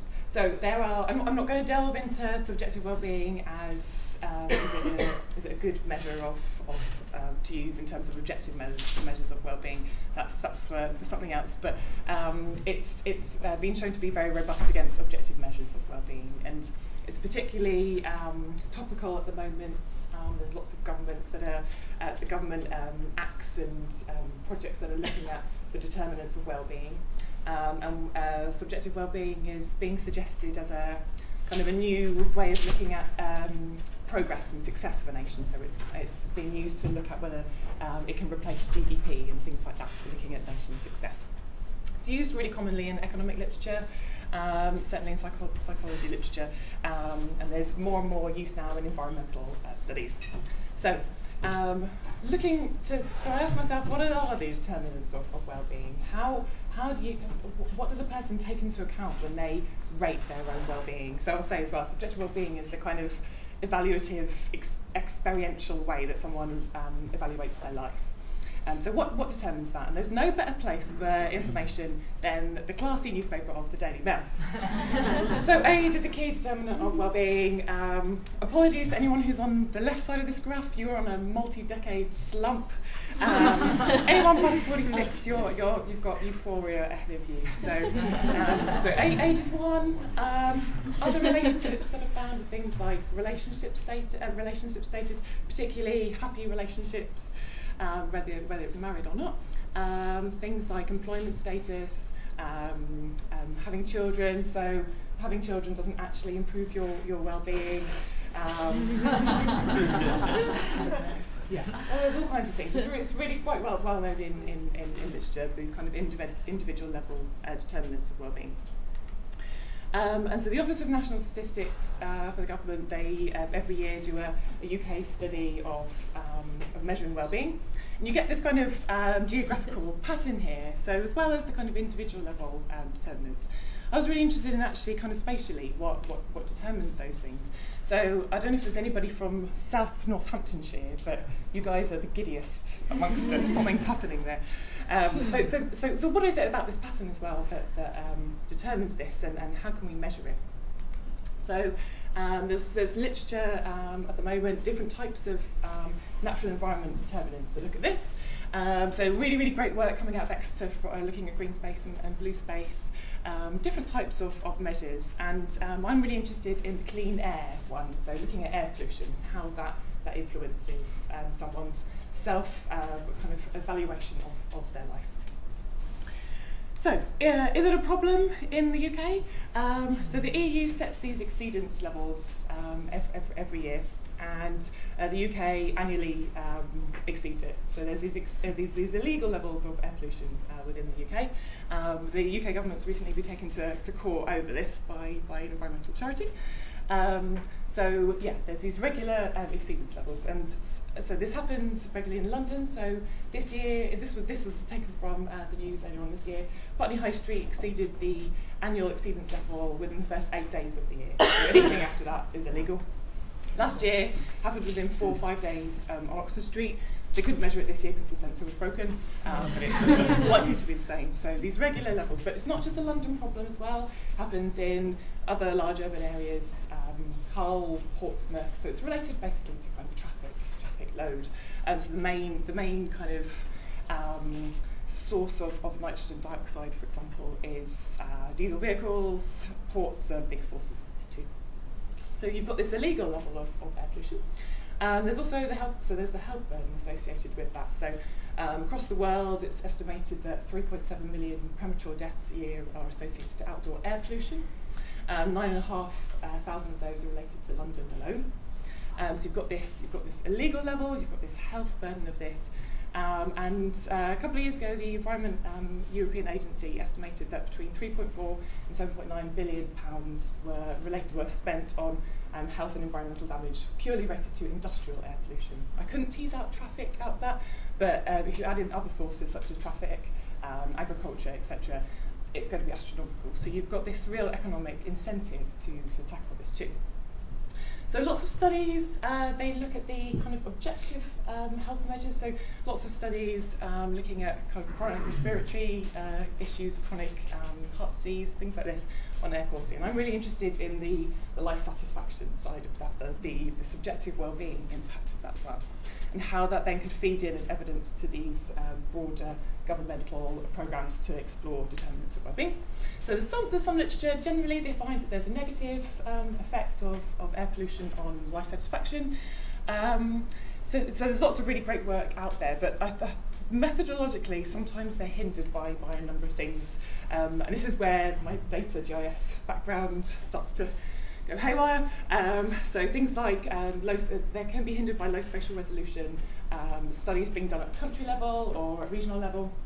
Also temporal resolution, so lots of studies are just kind of snapshots across time, so they're cross-sectional, so they're done in 1 year, and which is great, and it's really informative, but it does make inferring causality really hard with that. So you can say there's a relation, but you can't actually infer that a change in pollution directly affects life satisfaction.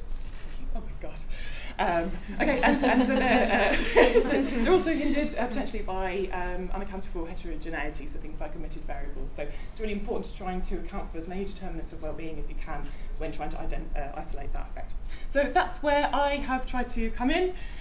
So I'm using individual level well-being data and individual level socioeconomic data, using the Understanding Society data, which is a kind of follow-on from the British Household Panel Survey. It's the largest household panel survey in the world. It basically asks the same people the same questions every year. So BHPS started in 1991, and the Understanding Society is still going on. So you get this lovely kind of 25 years already worth this lovely time series data. And within that, they ask things about well-being and other metrics. So I'm using that. And the nice thing about using that is that they're asked questions without even knowing that you're going to then analyse it in the frame of environmental impact. So there's a lot of bias there that's omitted. And then my geographical unit of study is LSOAs, the lower super output areas. They're just UK administrative boundaries between 1,000 and 3,000 people within an LSOA. This is what they look like. So in rural areas they're big, in urban areas they're tiny. So I use the longitudinal nature of this data, which hopefully then can hopefully get closer towards inferring causality. So you're looking at the changes in the same person over time, so you're not looking across people anymore. Which then allows me to use fixed effects regression, which kind of takes out all those things about people that don't change through time, so things like personality and experience, things like that. And try and use as many control variables as I can get my hands on. So this has basically been just a big secondary data project, which is has been great. So the question in Understanding Society that I use as the well-being measure is overall how satisfied are you with your life nowadays? So life satisfaction has been shown to be quite a robust measure of subjective well-being. So, just quickly, so this is what NO2 looks like over a year in England. I had to restrict my study down to England due to all the other control variables that I include. Lots of governmental data is only available at to English level. So that's NO2. So I use lots of the individual level control data from Understanding Society, so things about income, about age, about relationship status, those kinds of things. And then I use some neighbourhood level control variables as well. So this is something called the Indices of Multiple Deprivation from a government department. All the red spaces are the most deprived, and use measures of green space, population, density, water, things like that. I don't know a way to make regression results look sexy in a presentation, so apologies about the table, but so I introduced stars just to kind of highlight the two main points that I want to show you. So basically what you're looking for from this approach is significance and the effect size and your standard errors. So basically this says that I got a significant result and that nitrogen dioxide, as it increases, it reduces life satisfaction. So a 1 microgram per meters cubed of nitrogen dioxide increase reduces life satisfaction on the Likert scale of 1 to 7 by 0.003, which sounds tiny, right? That doesn't sound like much at all. But when it's influencing for about 50,000 people across a country, that's actually quite significant in terms of the impact of that. To make it maybe a bit more meaningful, I standardised the coefficients, so then you're looking at standard deviation changes between everything. So you can kind of then start to compare the effect of this compared to other changes in your life, for example. So it's approximately half the effect size of becoming unemployed, say. So a standard deviation change in air pollution, which is about 7 units or something like that. So that's, thank you, oh God. So that's why then that gives you more of a sense of what that means for the person. So then, so I wanted then to look at, is this just a linear effect, or are there people that are particularly more affected, especially because lots of health literature shows that people already in poorer health are affected by this. I wanted to see whether you can see this in life satisfaction stuff. So I just put in an interaction term and just took everyone who's completely happy with their physical health, their health broadly, and compared it to people who are less than completely satisfied with their health. And this shows that for people who are less than completely satisfied with their health, as pollution increases, you get a larger impact on life satisfaction. So increases in air pollution affect people in poorer health more. So my key points. Significant negative effect of air pollution on life satisfaction on adults in the UK. My guess is it's to do with things like aesthetics, smell, things like that. And then there's a greater effect on people with poorer health. I guess this is to do with vulnerabilities, multiple morbidities, things like this. And that actually the methodology of this has been really great in terms of utilising all this lovely existing data that's out there and the depth that they offer. And actually we can begin to infer causality in this. So what's next? What does that mean for the diesel car in England? I know Sadiq Khan's doing lovely things with the congestion charge and trying to reduce diesel vehicles and the age of them. So I think there'll be really interesting changes in that coming. Are there other indicators of poor environmental quality that I want to look at? So I'm starting to look at things like landfill sites, contaminated land. Does the same thing happen in reverse for good environmental quality? So the previous studies show things like good quality green space, biodiverse areas have that impact, so I'm really interested to look further into that. And then I want to then go and speak to these people in poorer health and actually what is their experience with environmental quality, what the barriers.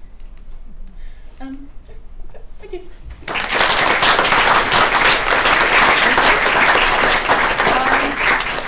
Some questions now, please. That's really interesting. Oh. All right. Oh, so interesting. You spoke about it being difficult to infer mechanisms to handle stuff. How can you disentangle nitrous N2? What is it? Sorry. Nitrous oxide. Nitrous oxide pollution from population density and land cover. So it's to do with the regression approach that you use. So that if you're trying to account when you're kind of taking the mean of all of these. So you're saying, given all of these other things are constant, what is the effect between nitrogen dioxide and life satisfaction? By including things in the regression, you're kind of accounting for any variation that happens in there. If that makes sense. Yeah, it's in that approach, the fixed effects approach. Quick one, please. It would be interesting to see the effect of the possibility of watching wildlife in urban areas. In the parks. Yeah, definitely. I agree. Sorry, not a yes. Okay, maybe we should go for the next talk so we're in time for lunch. Thank you very much. Next speaker is Chris Murray on reality by snake bite under global change. Interesting topic, please. Thank you. Forgive my hoarseness. It was a good party last night. So, you know, who likes snakes? Surely everybody here likes snakes since you came to the talk. If you look at this picture, maybe a little bit less so. No. Has anybody ever been bitten by a snake? Raise their hands. Wow, that's actually quite good. Okay. I've been attacked by birds. I've even been bitten by a frog, but I've never been bitten by a snake.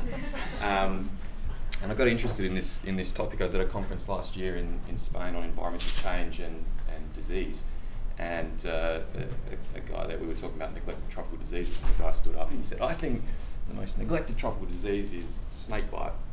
And I thought, wow, I've never thought of snake bite as a tropical disease, but you know, it makes a lot of sense. So I started looking into it, and in some senses, this talk's really about you know, giving you sort of the first step of what will become now a sort of a 3-year project, which makes sense to me because I don't know anything about snake bite.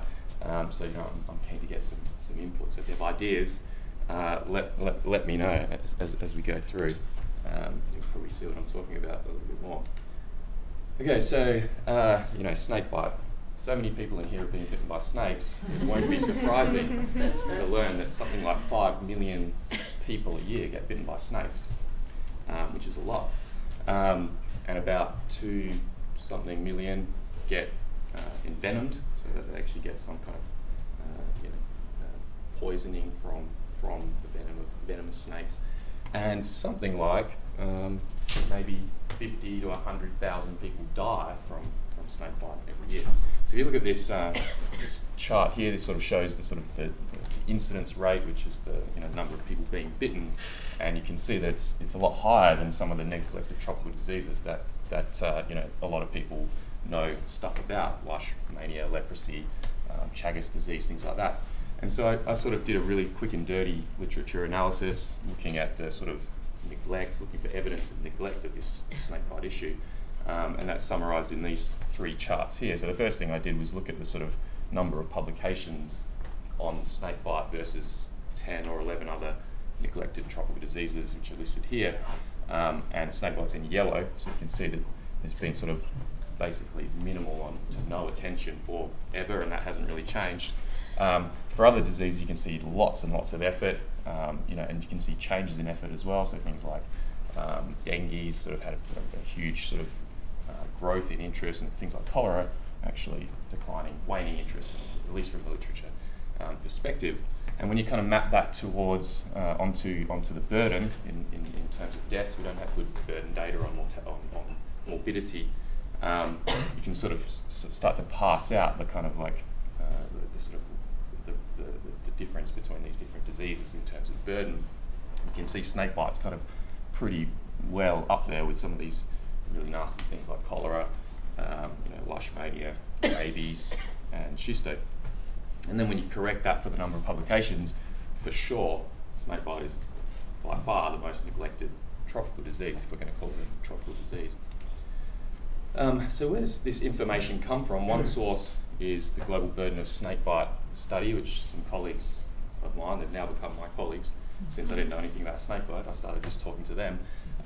They put out a study in 2008 where they compiled all the data in the literature to try to get a handle on, you know, what the sort of global burden was looking like. And I think the thing for me that's kind of amazing is that, you know, the map is dominated by kind of like the light blue countries, which are countries with absolutely no data.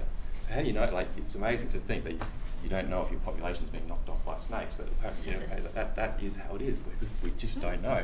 And there are some countries where we have some data, and some countries where we have like grey literature data. And this team put this information together and came up with these numbers of about, you know, anywhere between 20 to 100,000 deaths a year. The way they did that is they sort of imputed for countries missing data. They just sort of put them in these global burden of disease regions, and then just sort of borrowed information from, you know, next door neighbours, so to speak. So you can see that there's quite large variation in this is incidence at the global level. It looks like there's this sort of tropical band, so that's consistent with the tropical disease idea. But the big thing here is that there's lots of missing data. So I wanted to kind of just think about whether we could maybe do something a little bit more than just guess from our neighbours. So I pulled all the information from that study with this team's help, and took the countries with data and then just explored for patterns. Essentially, it's essentially like a walk in the snake bite park, so to speak. And you know, took some covariates at the country level, put it into a number of different modelling kind of frameworks, and fished around and came up with this kind of composite metric of, you know, important versus not very important covariates for this burden. This is the result for mortality, but also did the same thing for incidence. And what this allows me to do is kind of like rank the things that are sort of, you know, probably the more important things to think about with respect to snakebite burden. So things that came out for mortality at least is health expenditure. You can pretty quickly get rid of snakebite deaths if you spend, you know, money on your population. The percentage of people employed in agriculture, there's a climate effect, and then interestingly, there's a venomous snake richness effect, the biodiversity of venomous snake that are in each country, and then like a whole bunch of other stuff that didn't, you could hypothesize that they should be relevant in some way, but they don't come up as being statistically very useful for predicting those global patterns. So I just took the top 4 variables from that model and created some partial dependence plots, which kind of tries to give you a picture of the sort of independent effect of each variable controlling for all the other variables. So you can see that, as I mentioned, you start spending anything on your health system, and you can reduce the mortality burden. That's less so for incidence, but it actually is still there. People are dying when your country's got much higher percentage of the population working in agriculture. And there's this climate effect, there's the tropicalisation effect, and then there's this biodiversity effect. So it's a real combination of social and ecological factors. I'll skip this other than to just say that that I also sort of tried to look at interactions between these variables as well. There's some interactions there. And then use that model to predict onto countries where we didn't have data. So this is kind of a combined model, and that's kind of pretty consistent with what the global burden of disease study suggested, although I get slightly more deaths, so getting up towards, at the high end, 140,000 deaths a year. At the national scale, we have another sort of bit of evidence that we can use. There's some collaborators, the same collaborators actually had been doing surveys in Sri Lanka. They went out and surveyed nearly 1% of the population of Sri Lanka, which is unbelievable. This is where they went. And then they came up with some spatial models to try to explain the variation in incidence and venoming. And they found some slightly similar things. They found this effect with climate, an elevation effect. They found a population social kind of effect, and then this agricultural workers thing came out. And then for envenoming, less of the social factors and more of the environmental factors. And so envenoming, that should say drier, is more common in the sort of drier zones, whereas the bites themselves are more common in the wet zones. Another national study, this is in India, shows this very strong seasonal pattern for snakebite, which is really interesting. The majority of bites are occurring during the monsoon season. So we've got another piece of information that's sort of implicating climate or weather. And so I coupled that in a really simple way. Well, actually I should say this, they also looked at all these other risk factors. So this is the seasonal effect that I just showed, but you also have these social risk factors as well, so you know where you are, what your religion is, you know, your occupation, and the types of things I was already talking about.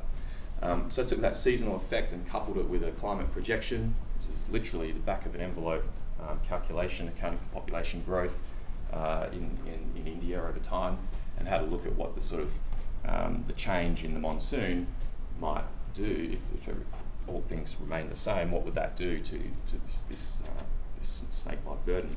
And it looks like through time, with slightly increasing temperatures, it could display the active bite season out a little bit, and things get a bit warmer, things get a bit wetter in the monsoon and a bit more unpredictable at other times of the year, and the excess in terms of snakebite death attributable to those changes is this black line, and you can see by 2050 the model suggests that maybe 15,000 extra people a year might be getting knocked off by snakes.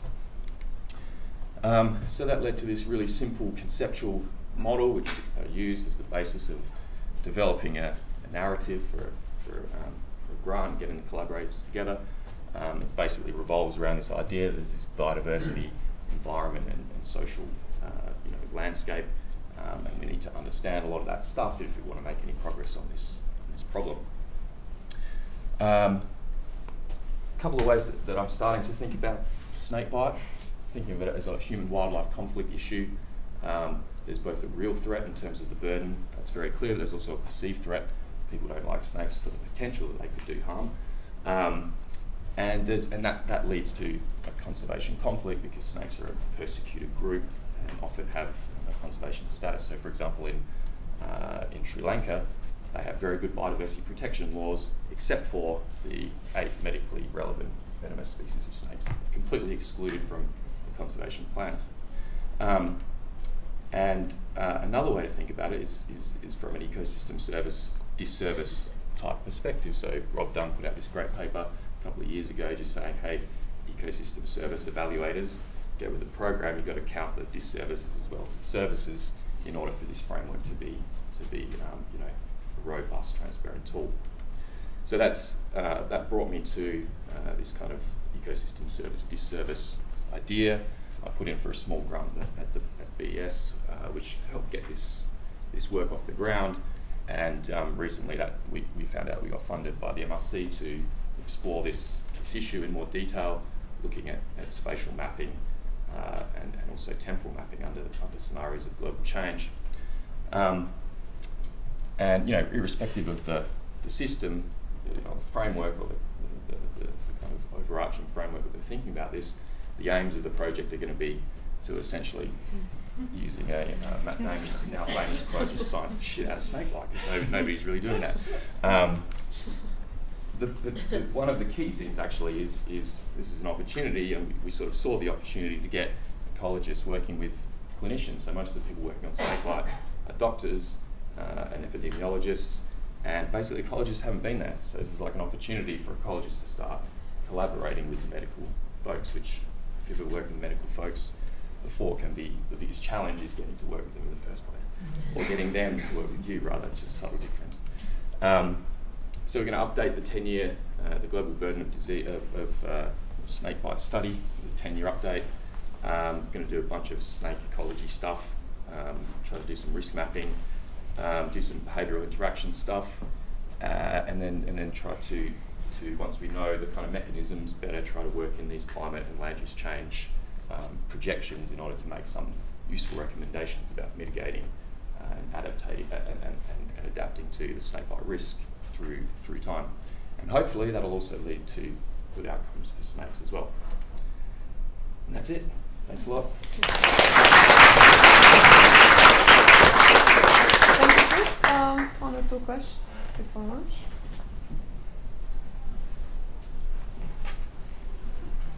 It's just, I suppose, a basic question. How do you plan to tease out the causality here in the context of so much correlation? Yeah, with respect to which particular component? Well, all the national statistics, I suppose, of healthcare expenditure. I was also thinking that the diverse species richness of snakes, I wonder if that should really be taken as a proxy for density of snakes.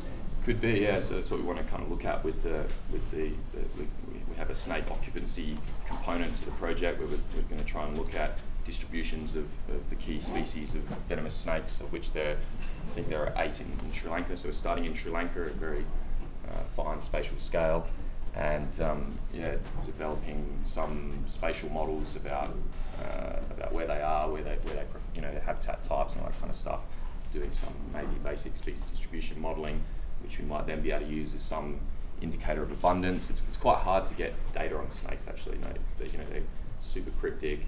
Nobody likes looking for them, and there's not much available data. So we're really starting from scratch actually. So we'll see how we go. I was just wondering how the pet industry kind of fits into that. Like, is there any data out there, or is there even a conflict occasionally between pets and pet industry? Yeah, I don't know. I mean, there is a big snake trade, and there's plenty of people that keep dangerous snakes as pets, but I'm not sure how it necessarily relates to this, apart from the conservation angle that in other systems, pet trade is linked to some conservation issues, either through over-harvesting or introduction of diseases and that sort of thing. So but I'm not sure. If you have ideas, come and tell me. With that, we'll wrap up, and you can just talk to Chris afterwards. And please, one big applause for all the speakers for today's session.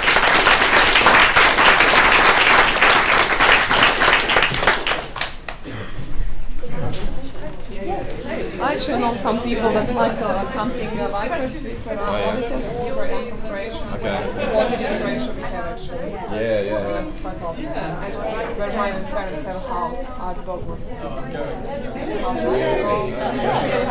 walking on the face because my kids but the people that get camping, but not they not actually publish them. They're just stick leaks. Yeah, that's right. It's really hard. Actually, I was thinking the vets might have some information about us, but we wouldn't have very much on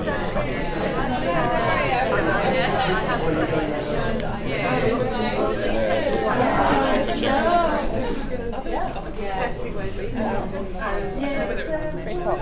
Thanks. Just a minor thing. What was it? Envenoming is when the snake has venom and it puts it into your body.